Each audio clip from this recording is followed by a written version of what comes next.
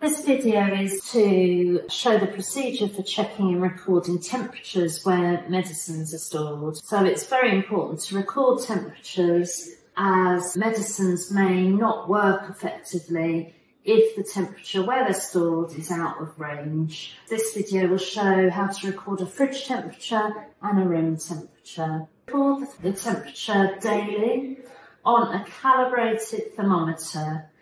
So when you're recording the ambient or the room temperature, then this is the thermometer we would use. If it's up high, you can obviously take it off the wall. And this shows you what temperature it is now. This is the form we use for recording the temperatures. This is located on the intranet under pharmacy. And so this can be printed out every month. So it's important to record the date, the time, the actual temperature, which is this large temperature at the top, in the top box. So that would be recorded here. And then on the left, you've got the minimum temperature, which needs to be recorded. On the right box, you've got the maximum that needs to be recorded. So those three temperatures need to be recorded on the form. After you've recorded them, it's important to then reset. So in the next 24 hours, when you come to record the temperature again, you'll have an accurate recording. So to reset, we just press this button here under the maximum and the minimum here on the left-hand side. Okay, so you need to then tick under reset, initial it.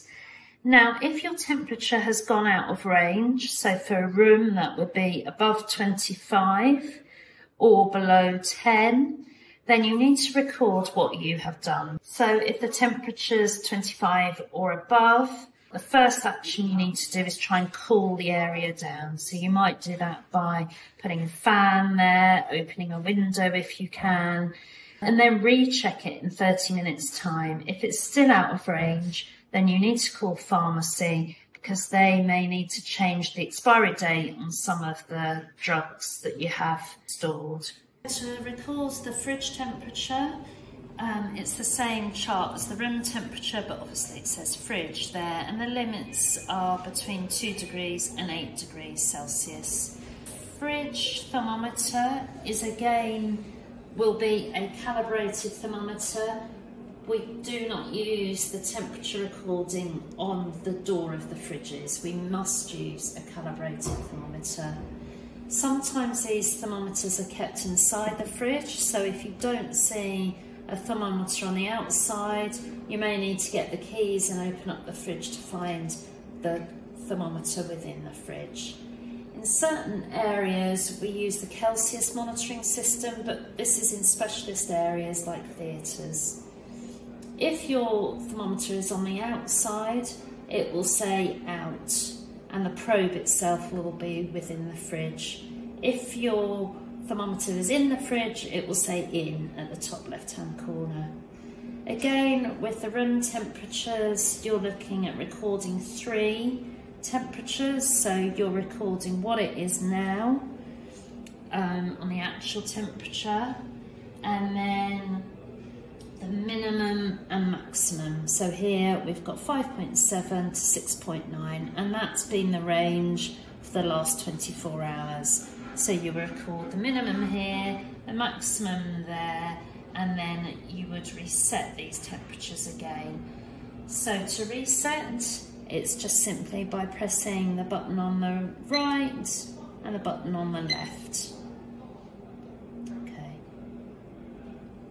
You'll then need to sign and initial the form, and then if the temperature has gone out of range, you may need to do something.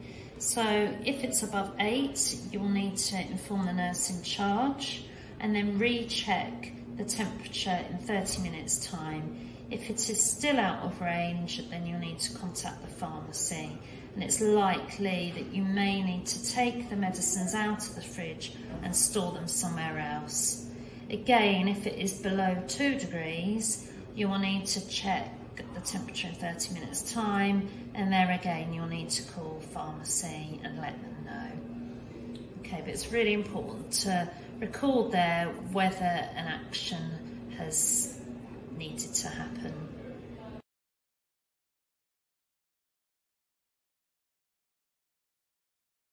Ideally at the same time every day. Record on the log form that the area is actually closed that day. Hand over to the nurse in charge the next morning unless the temperature is continually out of range and to a large degree. You would then need to contact the site practitioner, who will then contact the on-call pharmacist. The copies of the temperature log are on the intranet. You go to the pharmacy homepage, then medicines management and medicine storage, and they'll be found there.